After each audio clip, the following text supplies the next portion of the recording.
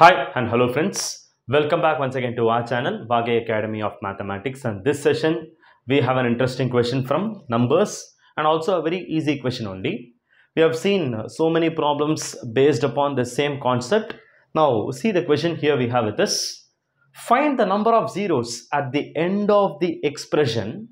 Now we see we have a very big product given to us. So it says 1 to the power 1 factorial multiplied by 2 to the power 2 factorial into 3 to the power 3 factorial into 4 to the power 4 factorial and all the way up to 10 to the power 10 factorial. So this is going to be the product, and we are in need to find the number of zeros with which this big product will be ending. Yes, fine. Now as I said, we have seen many problems previously based upon finding the number of zeros of a given expression. So we are going to use the same technique only here also to find the answer. Now first of all, we'll have a quick revise. Now whenever we need to find the number of zeros, all we need to concentrate is the power of 10. Okay, that is 10 to the power how much? Because the power of 10, the maximum number of tens we have in our expression will only decide the number of zeros. So number of zeros, whenever we have a question based on number of zeros, we should focus on finding the power of 10 or the maximum power of 10 available in our expression. And remember that 10 is constructed by 2 into 5, because to get 110 we need to pair up 1 2 with 1 5. That's a simple logic. Okay, now keeping all these things in our mind, let us see this question and we'll see the expression. Here we have this expression that contains a product of 10 values, and I want to cut short the process here itself. Why? Because since we need to find the number of zeros, we need to focus on the powers of 10. We'll take only the powers of 10 and also the powers of 2 and 5. The other numbers we will reject. I mean, we will reject those numbers wherever we don't find the power of 2 or power of 5. That's a simple idea. Which means I can reject all these odd numbers. Is it or not? I mean 1 to the power 1 factorial, 3 to the power 3 factorial, 5 to the power, 5 should not be left. 5 we have to take it into account because 5 also is needed to construct 10. So other odd numbers we have to leave it. Okay, I'm really sorry. 1, 3, 7, 9, we will leave these things. The other terms alone we will be focusing. Okay, let me write them. So we need to focus on 2 to the power 2 factorial into 4 to the power 4 factorial into 6 power 6 factorial into 8 to the power 8 factorial into, next we have to see this 5 also, 5 to the power 5 factorial into 10 to the power 10 factorial. So only these terms we will focus because we can get 10 only from these terms. The other terms we don't have to worry. That's it. Fine. Now again coming back here, see this expression, this is 10 to the power 10. So it is very clear that the power of 10 here is 10 factorial itself. So let us not disturb this. It is very clear. The power of 10 here is 10 factorial itself, which means this expression alone will end with 10 factorial number of zeros. That's a simple idea. Okay. Now let us try to focus on this particular expression. I mean the terms which are other than this 10 power 10 factorial, we will focus here. Now here we have got all these even numbers, and we also have a 5 to the power 5 factorial. Let us see this expression in detail somewhat. Okay. Now take them one by one. Let me take this 2 to the power 2 factorial. This can be written as 2 power 2 factorial only because the 2's power there is available is 2 power 2 factorial. Okay. Yes. Now coming here, what about this expression? This is 4 raised to the power 4 factorial. Now this can be in turn written as 2 square to the power 4 factorial, which is nothing but 2 to the power 2 into 4 factorial. I hope you are able to understand. Why? Because a power m raised to the power n will be nothing but a power m into n. The same is what here I am doing. Okay, I am replacing this 4 as 2 square, and 2 square power 4 factorial will become 2 power 2 into 4 factorial. That's it. Okay, yes. Now when you focus this 6 to the power 6 factorial, now see there inside what you will have inside that 6 to the power 6 factorial. You will have a 2 into 3. I'm just breaking the 6 as 2 into 3.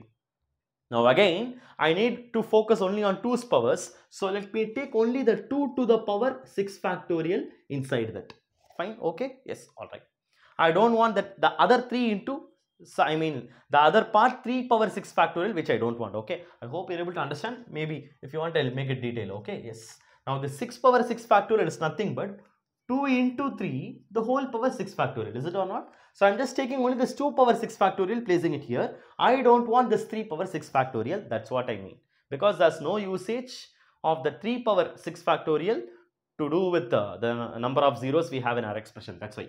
And coming here to 8 to the power 8 factorial, I can do the same thing like what I did here. So this 8 is nothing but 2 power 3 and once again raised to the power 8 factorial, which means 2 to the power 3 into 8 factorial. Okay, I hope this process is clear. Okay, now for these expressions we have done so far this. Now finally, here I have 5 to the power 5 factorial, which also I will write it now. Okay, yes. Now I need to collect all these 2's, I need to multiply it with 5 and I have to check maximum 10 power how much I can collect. That's what I want, right? Basically I want what? I need to just figure it out by clamping everything, by clamping all these expressions along with this 5 power 5 factorial. I need to check maximum I can collect 10 power how much. This is all I want, correct? Yes. Now it's very simple to understand. Now see this, all these 2's power whatever we have along with 5 power 5 factorial. Now you will realize that this 5 to the power 5 factorial, which is 120, is going to be a very small number when you compare to whatever you have in this 2's powers. Is it or not? Yes or no? It's very simple. Why? Because here itself I got to know, I got to see a 2 to the power 6 factorial.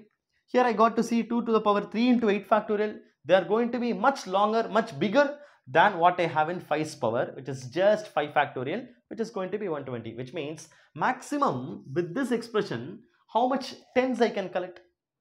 I can take a 2 power 5 factorial from this expression, which is definitely available inside this, and I can clamp it with this 5 to the power 5 factorial. Is it or not? So that's all I can do with this. Now multiply this with this 10 to the power 10 factorial. Okay, yes, yeah, fine. Now I hope this idea is clear to you. This idea, I repeat it. Why? Because I have got 5 to the power 5 factorial, which is just 5 to the power 120, and I can multiply it with so many 2's I have, but to get a 10, to get 110, I need to pair up 1 2 with 1 5. That means maximum how many 10's I can form? I will be able to form here. I can form the number of 10's where I have only those number of 5's I have. Number of 5's I have is only 5 to the power 120. That many 2's only I can collect from this expression to get this expression. Okay, to get this expression here, what you see here. Okay, yes. And that means this will give you 10 to the power 5 factorial into 10 to the power 10 factorial, and this will be nothing but what? 10 to the power. Now we can add the powers because they are going to be of the same basis. 10 to the power, I have 5 factorial plus 10 factorial. That means maximum I can collect 10 to the power 5 factorial plus 10 factorial, that many 10's from this given expression. And that means how many zeros I will have at the end of this expression? This is just nothing but the power of 10, what you see here. So the answer is going to be 5 factorial plus 10 factorial. So your expression, this expression what you see here will end with 5 factorial plus 10 factorial number of zeros, and that's going to be the answer. Okay, yes. So the only part you should be very careful is here, playing with the powers of 2 and 5. So though you have more number of 2's, you have only less number of 5's to make them pairs. So the power of 5, since it is lesser, that is going to decide you what will be the power of 10 here in this expression. So now you multiply this with this 10 to the power 10 factorial, what you see outside, and that's giving you the answer together. Okay, yes. So finally 5 factorial plus 10 factorial is going to be the answer for this particular question. I hope you are able to understand this. If any doubts, you can post it in the comment box. When I see it, I'll see to rectify your doubts. Again, we'll catch up in some other session with some other interesting question. See you soon there. Thank you so much.